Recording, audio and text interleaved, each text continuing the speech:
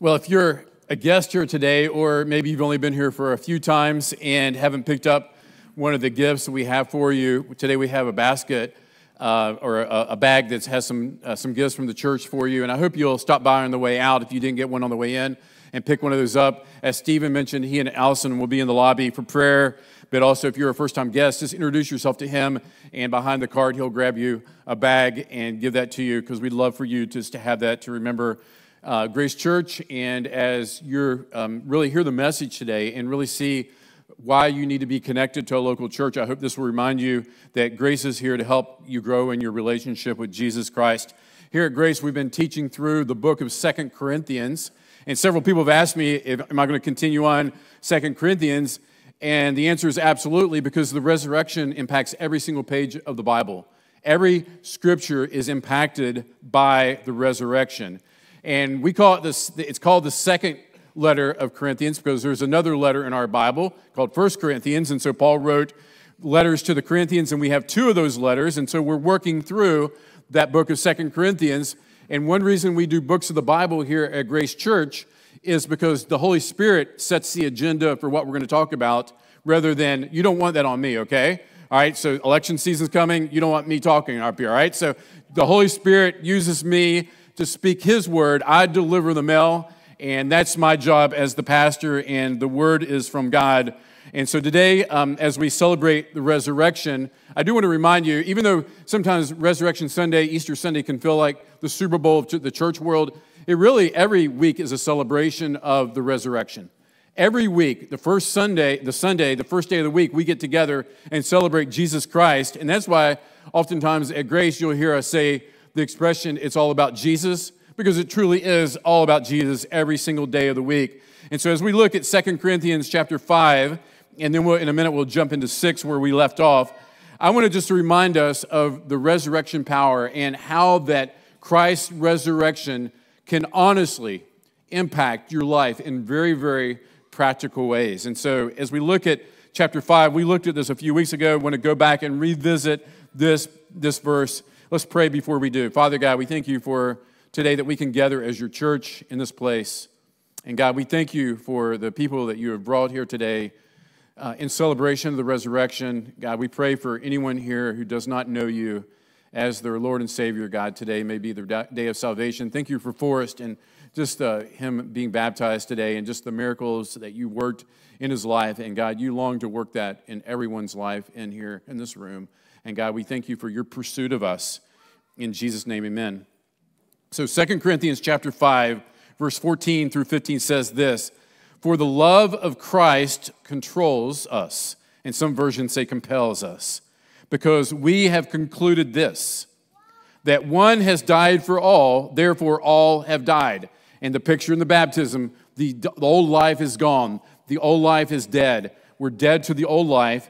And he died for all, that those who live, or those who receive this new life in Christ, might no longer live for themselves, but now we live for him, for whose sake died and was raised. And so Jesus Christ died and was raised so that we could live no longer for ourselves, but we live for Jesus Christ. And the Apostle Paul here, who's writing this passage of Scripture, he's overwhelmed with Jesus' love for him, and he reciprocates that love to Jesus by extending control to Jesus of every area of his life. That Jesus controls everything. The love of Christ, the relationship that he has with Jesus Christ, controls everything about his life. And if you're here today and maybe you feel like, at one point in your life you experienced Jesus, or you had a moment of, coming to the front and making a decision for Jesus or so on, but since then it's been pretty much, you felt very indifferent to him. Maybe what happened in your life isn't significant anymore. This message is definitely for you. And if you're here today with lots of questions about Jesus, why he matters so much, why we say things like it's all about Jesus, and you maybe even be a little bit skeptical of everything that's happened so far and everything that happens in the church world, this message is for you as well, because the author of 2 Corinthians, which was the Apostle Paul, was also a skeptic. In fact, he went to the point where he was persecuting Christians in the name of his religion, in the name of Judaism, in the name of God. He was taking Christians and arresting them. Some were even killed until he met Jesus on the road to Damascus, and then everything changed. And so if Paul, as a murderer, could come to Jesus and have his sins forgiven, you're definitely not too sinful to come to Jesus today. The resurrection can truly, honestly change your life.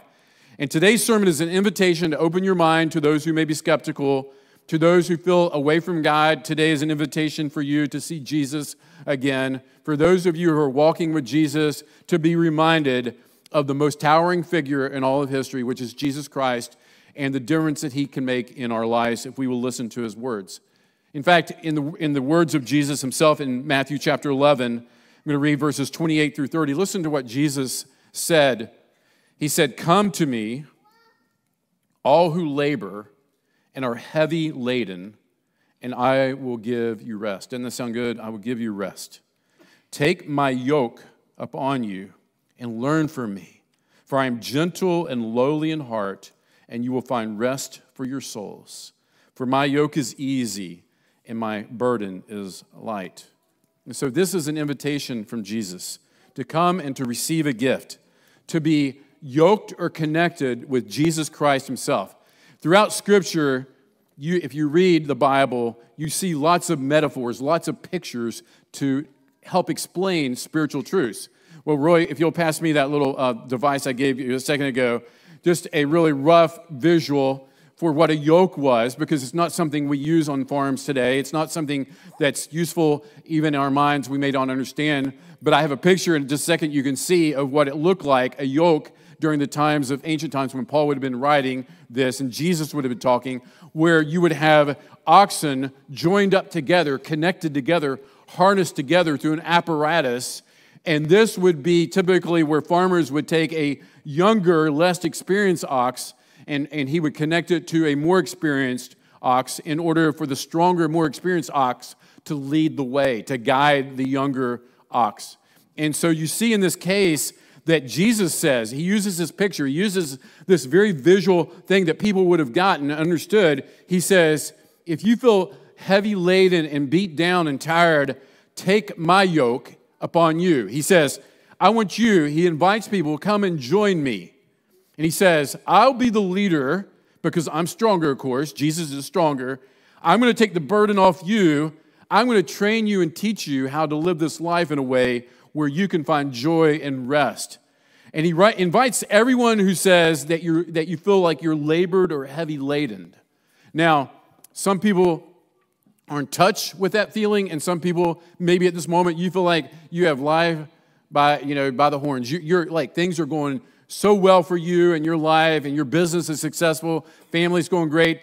And honestly, you can say, I'm here today because this is where you're supposed to be, or I came with family. But the truth is, I don't really feel this labor or this heavy laden spirit that you're talking about. And so Jesus offering me rest, I don't really feel like I need rest. I don't feel like I need to be harnessed to Jesus because I'm feeling pretty good right now.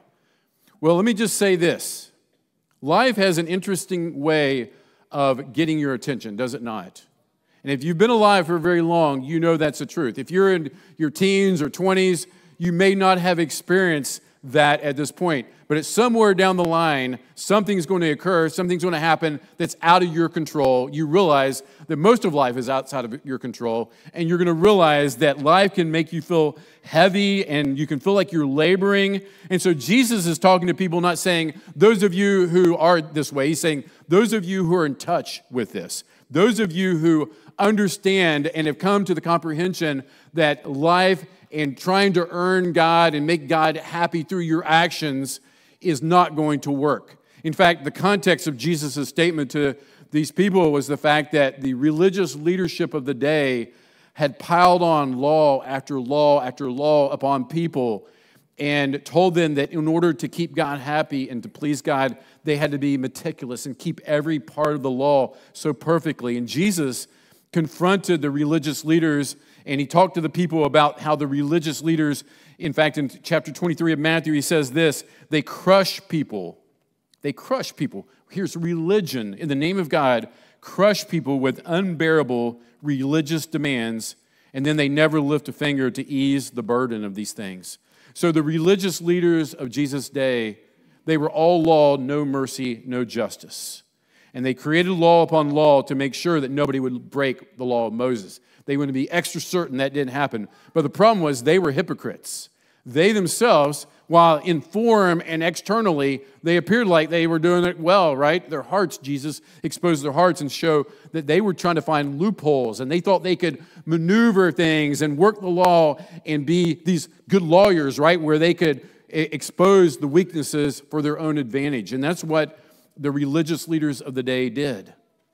So Jesus said to the common people, the people who felt crushed under this, trying to earn and merit and make God happy through obedience to the law, Jesus says, come to me and I will give you rest.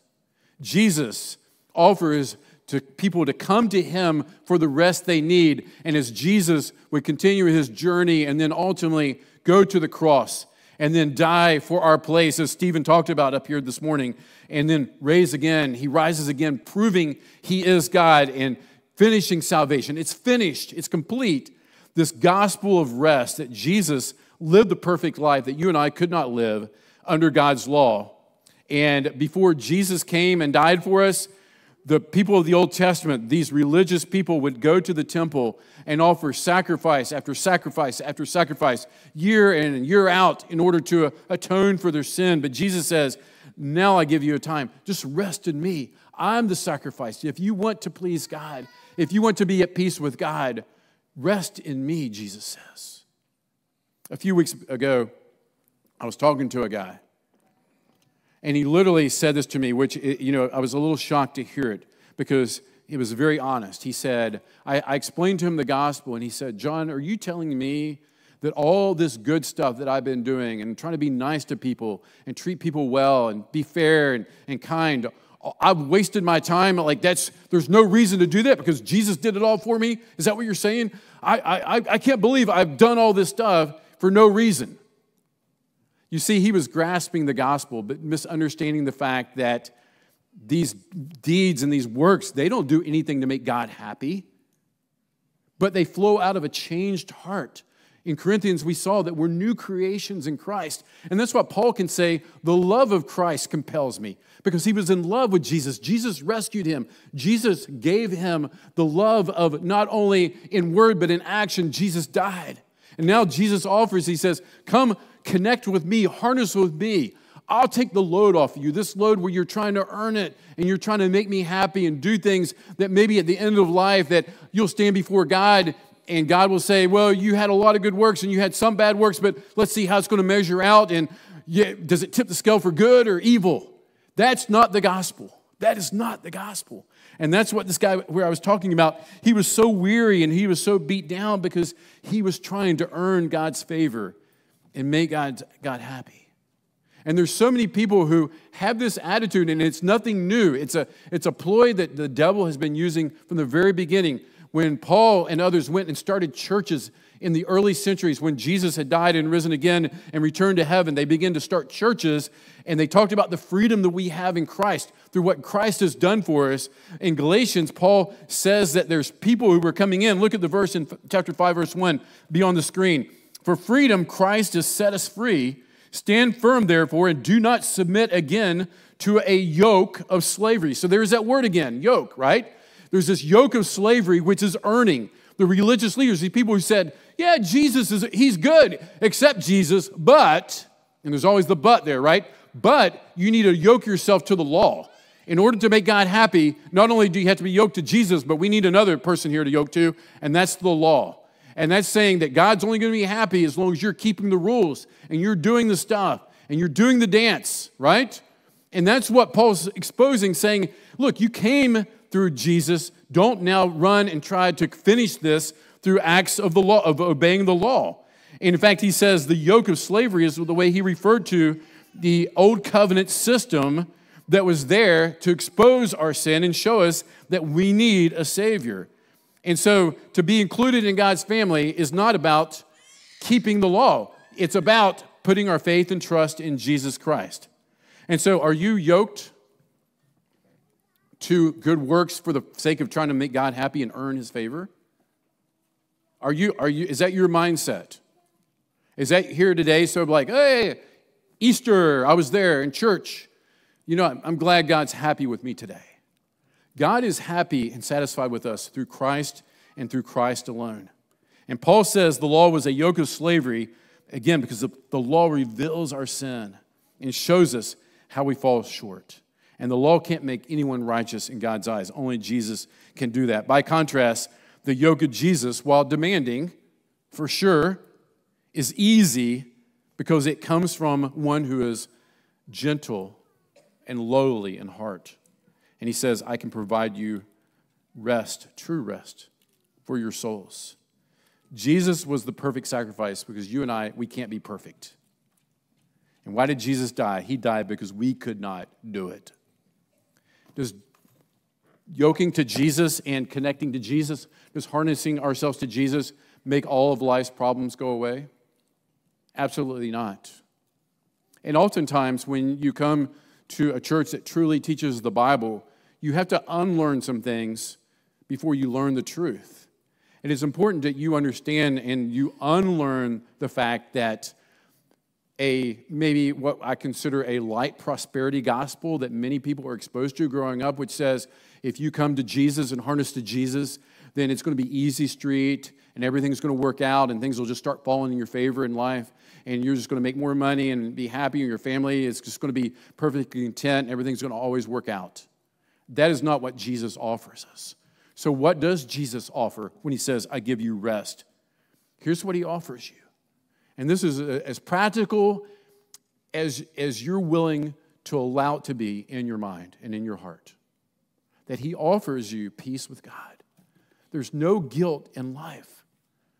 If you and I, which we will inevitably, leave this place today, and we're going to go out and we're going to either have a bad thought towards someone, we're going to have a negative attitude towards someone, we may even grab our kid and push them in the car because we're angry. We all are going to stumble in many ways. We all are going to sin at times because that's just the human condition and that's the flesh that we still battle with and these ideas and thoughts that are in our mind that come into our mind. But we can have total peace with God because we're not just partially forgiven through Jesus Christ. When we harness with Jesus, when we yoke with Jesus, 100% forgiveness. There's 100% forgiveness. The past sins are forgiven. Anything that you do today or tomorrow or 10 years from now, in Christ, it's all wiped clean and forgiven. God sees you as holy because of what's called the imputed righteousness of Jesus Christ, credited to you, to your account. All your sins are forgiven. God is for you. And while there's times in life when bad things happen and you think, God, where are you at? What's going on, God? I didn't expect that car wreck to happen. I didn't expect that divorce. I didn't expect these things to happen in my life. Where are you, God? We can know that even through other people's decisions that affect us and even our own self-inflicted wounds that we bring upon ourselves, we know that God promised his children that all things will work together for the good of those who love him, who are called according to his purpose. And there's situations in life that I faced and you faced that you think, how in the world can God use this for good? Well, I remind myself often, this is not my story. It's God's story. Jesus rose from the dead. I can't raise anyone from the dead. I can't raise anything. Only Jesus can. And Jesus is working his agenda, and he's lovingly invited me into his story. And that's all that I ever get to do for the rest of my life. And it never works out the way that the American dream says it should, or I have expectations apart from Jesus that never come to fruition. If none of that happens, I've been blessed more than I can ever imagine, hope for, or dream for, because in Christ I have perfect peace with God, and I will hear him say one day, well done, good and faithful servant. Enter into the joy of the Lord. God is for us, not against us. The fear of death is gone. We know that maybe we have 70, 80, 90 years on this earth. We're all going to die. But our lives just continue on for eternity with God through Jesus Christ. So why are some Christians not resting? It's a great question because if you have that in your mind, maybe you don't attend church super often, you're here today, and you're like, I just see so many Christians, they don't seem like they're very happy, they're miserable. Why? Here's why.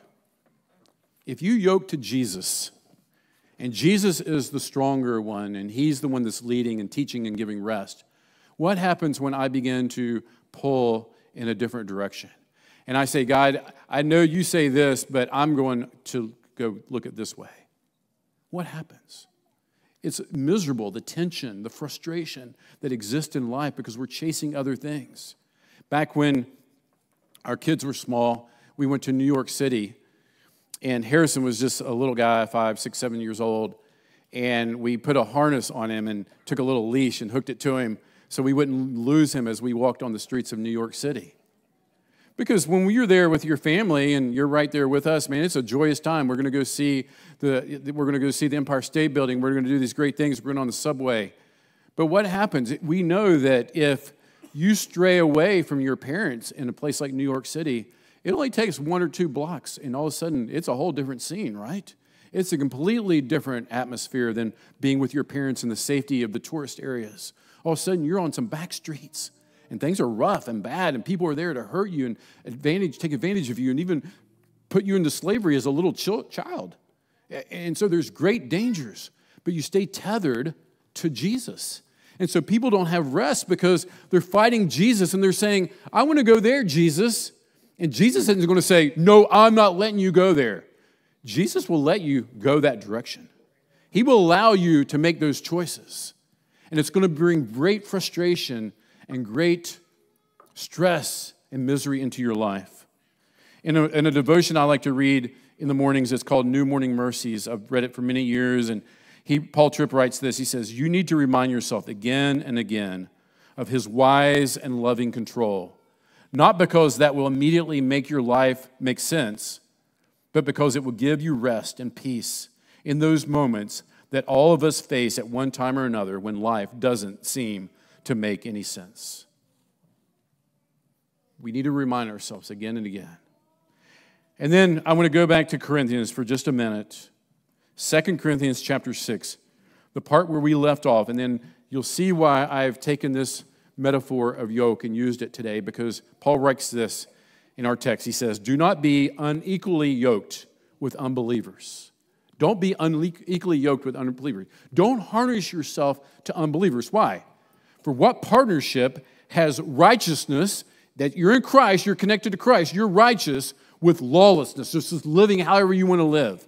Or what fellowship has light with darkness? Or what accord does Christ with Belial, which is a name for Satan? How can Christ and Satan be together? Or what portion does a believer share with an unbeliever? What agreement has the temple of God with idols? You see what he's saying? Paul's giving us some very, very practical advice here with this yoke idea. How can you, as a Christian, as a believer, somebody who names the name of Jesus, be in partnership with someone who's pulling you the other direction?